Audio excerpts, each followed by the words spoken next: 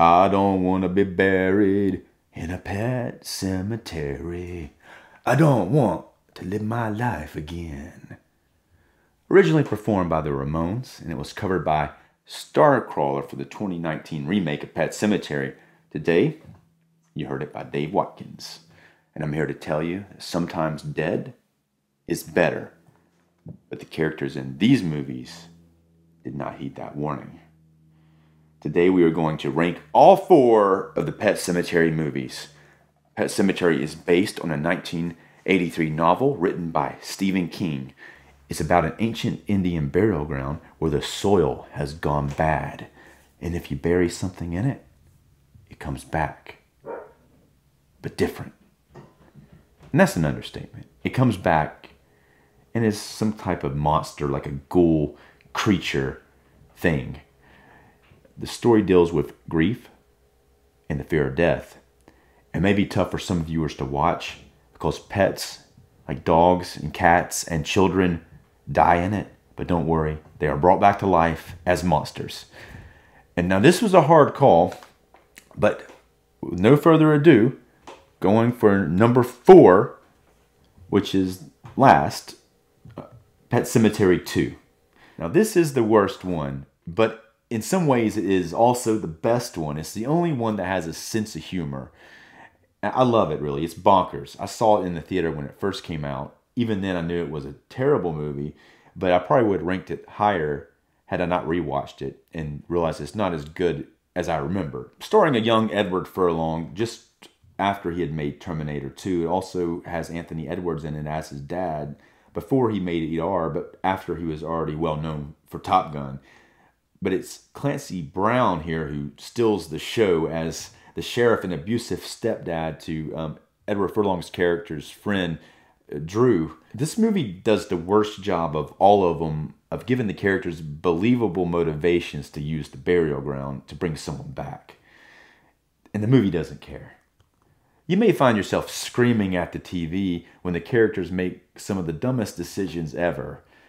And the first act of this is, there's a lot of cliches in it, but the second half of the movie, it goes nuts, and it's what makes the movie, because the second half is a lot of fun. This one is, to me, has a higher rewatchability factor than any of the others. A little bit about this release real quick. Now this is a collector's edition put out by Scream Factory and is the only one of the Pet Sematary movies released by Scream Factory to date.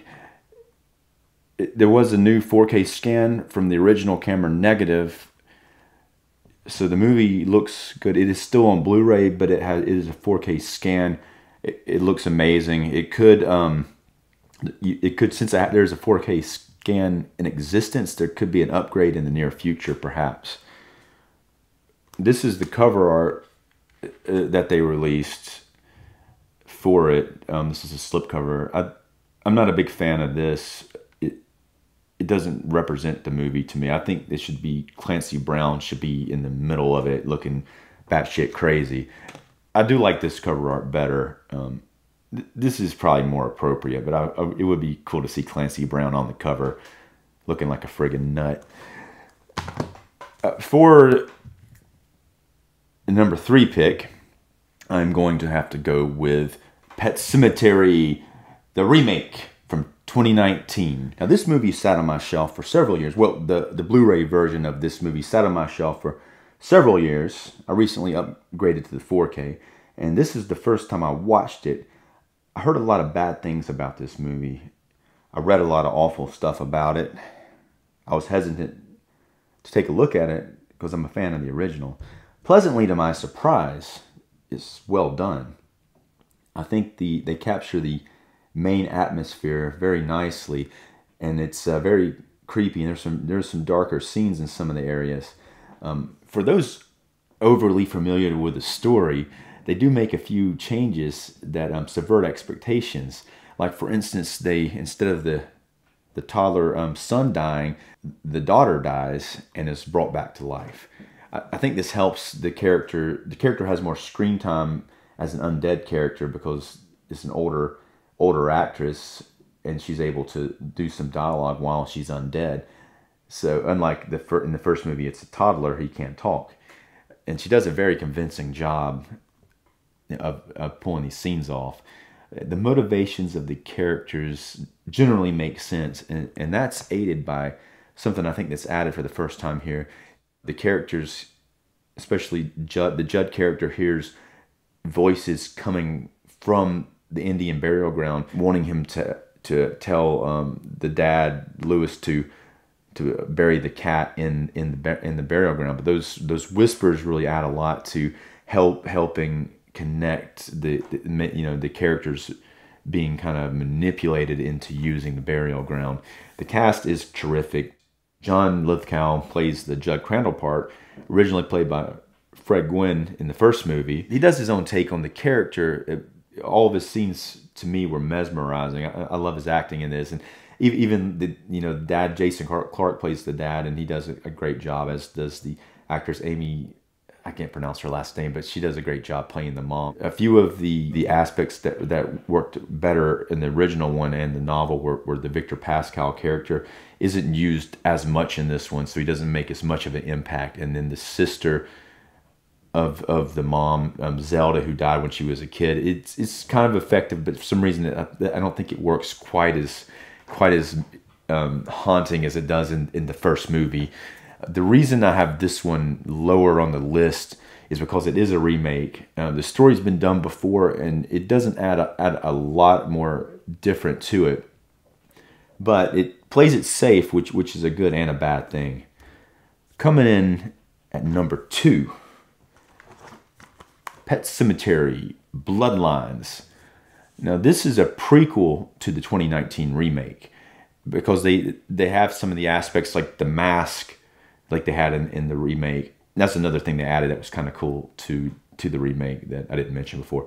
But this one, again, when I watched it, I didn't have a lot of expectations for it, and I really enjoyed it. It was a lot better than I was expecting it to be. Here, Judd Crandall, the teenage version of the character, is the main character here. The character played by John Lithgow in the remake and Fred Gwynne in the original. Now, the question here, why does Judd use the Pet Sematary in the future when he's supposed to be protecting it? And that's a question that I think in many ways is answered. He's been guarding this Pet Sematary for 50 years. Now, the whole time, this ancient, evil Indian burial ground's been whispering weird shit to him, telling him to come out here and bury an animal or whatever. And it's been calling to him for years.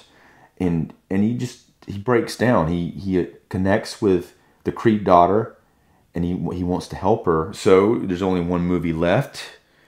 And what's it gonna be? The original 1989 Pet Sematary. Now, this cover here is the cover from the book. For some reason, they used it for this. Now, the cover that most people are more familiar with is the one. This is the one we all know and love from the DVD release, where you have Pascal on the front of it there. Now, I like this a lot better, but here, I guess for some reason they had to go with the book cover, which is also, it's not the worst. I mean, it's kind of cool, but that's what it is. Now, this movie, and I read the book and watched this movie at probably too young of an age, but it stuck with me. Now, this movie has received an impressive 4K restoration, and it was supervised by the director, Mary Lambert, who also directed Part 2. This release stays true to the colors of the original movie, and everything, for the most part, looks crisp and organic. I recommend this upgrade over any previous release. Now, I appreciate the casting of Fred Gwynne here. He's an actor I knew from The Munsters. He played Herman Munster in the show, and it was a comedic part. And I really enjoy seeing a comedic actor taking on a dramatic role here. I thought, especially in a horror movie, and I thought he did a great job. I especially like it when he tells the story of Timmy Batterman to Lewis Creed to try to convince him not to bury his son in the Pet Sematary. It, of course, falls on deaf ears, but it's very convincing. And it's also convincing when this character is the one that he's the one that tells him to bury the cat to begin with, and it's always like, why did he do it? But the way that he does he says he doesn't know why.